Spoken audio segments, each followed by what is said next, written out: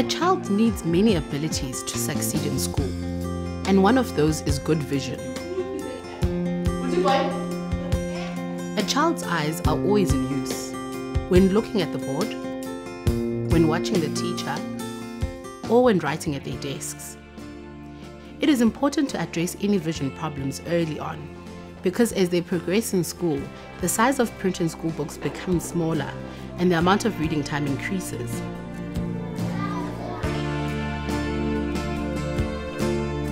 If not addressed early on, children who struggle will avoid reading. They will try and work but show lower levels of comprehension and also experience discomfort and short attention spans.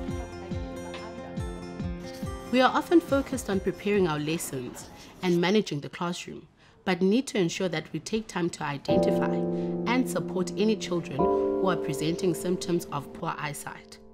Ma'am, yes, ma'am.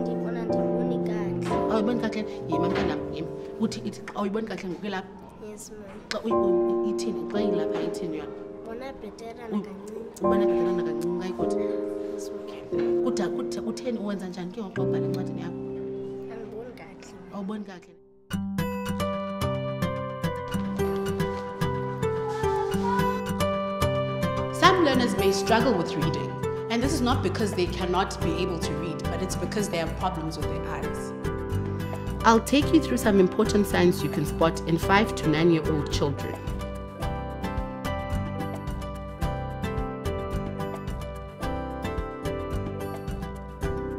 Short-sightedness means you struggle to see far objects.